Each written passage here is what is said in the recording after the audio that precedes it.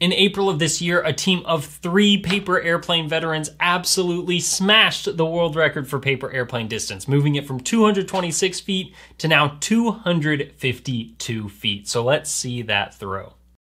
Now, there are 3 people we have to give credit to for this amazing record. There's Julian Chi, who designed the original folding sequence for the paper airplane, Shin, who actually modified the plane and improved its performance further, and Kim, who threw the plane on that day. So congratulations to all of you. That was an incredible performance.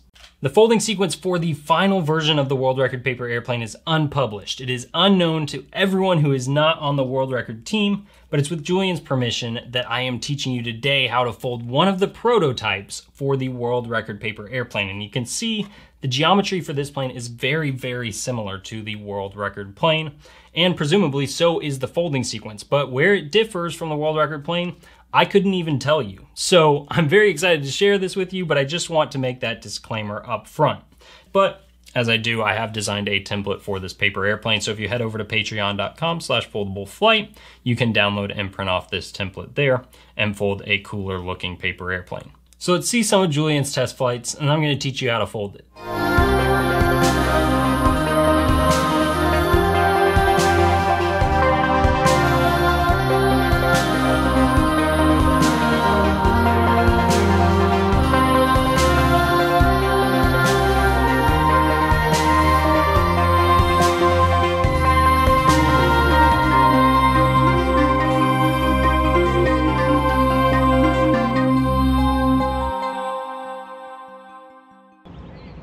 Yep.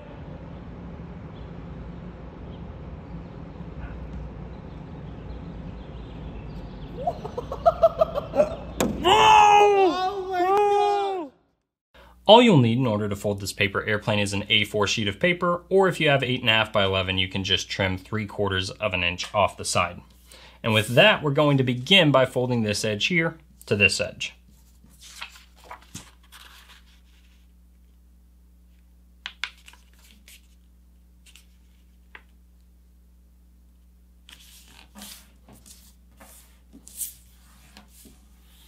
Once you do that, go ahead and open your paper up so that this is a mountain crease and fold your top edge in to the center to make a triangle.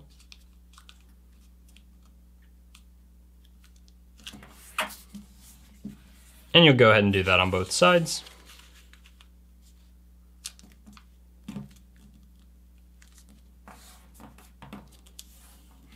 And now we're going to fold these triangles down, but we're not folding right along this edge. You're going to want to leave a little gap, and what that means is you're going to make a little short edge over here. And if you're using a full size of A4 paper, you want that short edge to be about the width of your finger. If you're using something smaller like a trimmed 8.5 by 11 paper, then go ahead and make that just a little bit shorter than your finger is wide.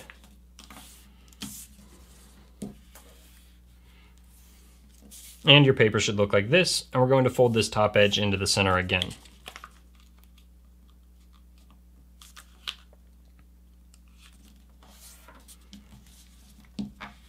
Do the same thing on the other side.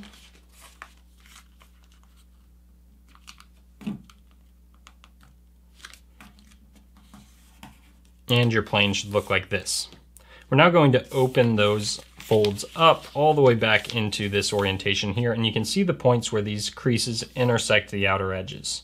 And basically I'm going to fold between this point here and that point there, just kind of pulling this over like so.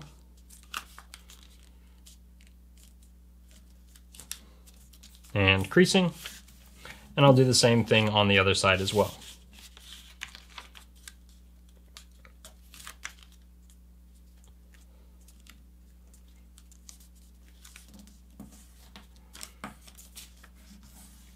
Okay, and with the paper in this orientation, I'll fold along this existing crease down like so, and unfold, and all that did was place that crease on these layers here.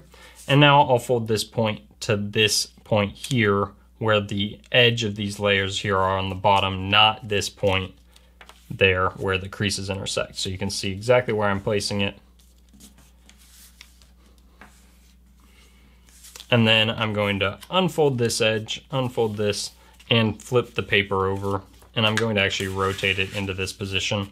And I'm going to do something that seems a little bit odd here. I'm going to fold right along this section of this crease here and just open the paper to this orientation. So again, you can see, and where this edge lands along the paper, you can either mark with your thumbnail right at this edge. You can see where I've placed that, or you can use a pin, and I'm going to use a pin just for visibility on camera here.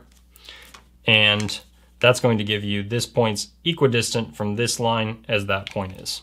So now I will fold right along this edge again and just mark right there to give myself a nice reference point. Okay, so now I'm going to flip the paper over and fold down on this crease, and that is one of my reference points for the next fold. The next one is a point up here where you can see two creases kind of intersect at the top edge. That's my other reference point, and I am folding between this point down here where this little line intersects this edge and that intersection up there. So I like to start at this point. It's a little harder to locate in terms of the folding, and head towards this point here because this crease will kind of help you place that top reference, and you're just creasing all the way into that pocket.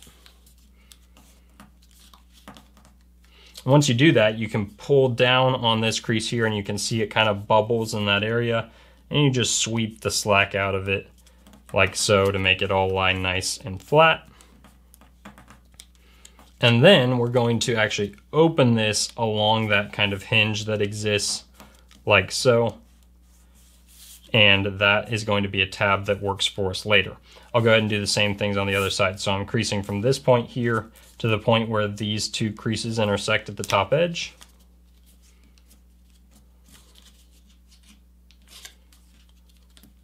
Crease all the way into that pocket. And now I pull down on this side and flatten those bubbles out towards the front. Just like so, and then I bend this whole tab back along its natural breaking point, right like that. Okay, now I'm going to actually completely unfold that all the way back out like this, and I'm going to fold the paper in half right along that existing center crease, so all of these layers are on the outside. And I'm going to do something here that I'll explain in just a moment. So I'm folding this, and let me tell you exactly how I decided how to fold this. So I've taken this point right here and I'm landing it along an existing crease here. So that's the first thing that you want to pay attention to. And the way I know how far back to fold it is there's a transition here between thinner layers and thicker layers. So it's going to kind of naturally catch as you're pulling it right there. And that's how far I'm going to fold it. So now I'll unfold that, and I'm going to close these layers back up. And I want to pay attention to the point right where these creases I just made intersect the center. I'm going to fold right across them by pulling the nose down like this.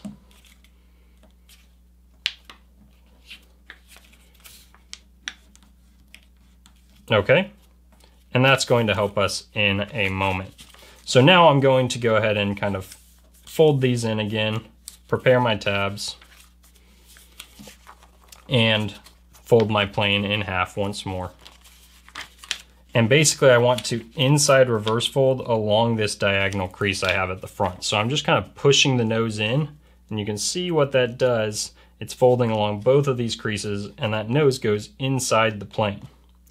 Now I'm going to pull this layer back, and there's kind of a natural breaking point right here along this crease at the front. And as I do that, I'm just using my left hand to kind of lay this flat. I'm not making any new crease there. And I can kind of collapse this side of the paper using existing creases. So I'm just kind of pulling this open and then pulling everything else down right like so. And I'll go ahead and do the same thing on the other side. So I'm pulling this open, just holding it down with my right finger, pulling everything else down, and it should kind of naturally collapse into this position. Now the thing is, we want these tabs we have on either side to actually tuck inside this layer. So as you collapse that, you want to wrap this around, and you can even curl it if you want. However works best for you to get this layer behind that pocket. That's going to lock everything together really nicely. And try to make sure everything lies nice and flat. Don't make any new creases as you do that. And you're going to do the same thing on this side, just wrapping this around behind and into this pocket.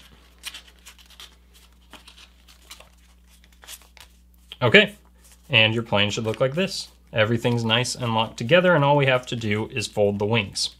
Now, you're going to be folding from right where this nose locks together at the front of the plane here to a little less than halfway up the back. You can actually experiment greatly with the width of the wings you make, and it will impact the flight characteristics of the plane. But for the sake of this tutorial, let's start with folding from this point here to a little below halfway. So maybe about there on the back.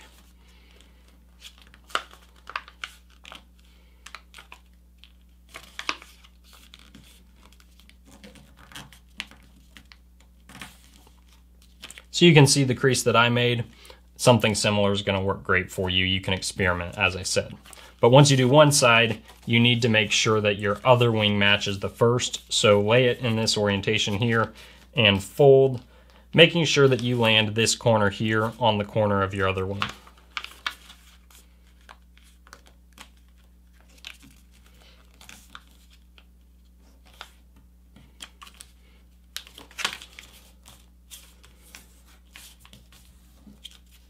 You can sweep any extra slack out of your wings, make sure they're nice and clean. And this is a finished world record prototype. It's an absolutely amazing paper airplane. When you throw it, if you find that it noses down at all, which I don't suspect that it will, but if you find that it's nosing down, you can bend the back edges up just a little bit in order to create some up elevator, and that will help it to fly nice and level. If you find that it's turning left, you can bend the rudder slightly to the right, or if it's turning to the right, you can do the exact opposite. With all that said, thank you so much for watching this video, and good luck flying your plane. Thank you so much to all of my patrons who are supporting this channel and making these videos possible. You can become the pilot of your favorite foldable flight paper airplane, and your name will appear next to the paper airplane you choose in each of my YouTube videos. So head over to patreon.com/foldableflight and join the Foldable fleet today.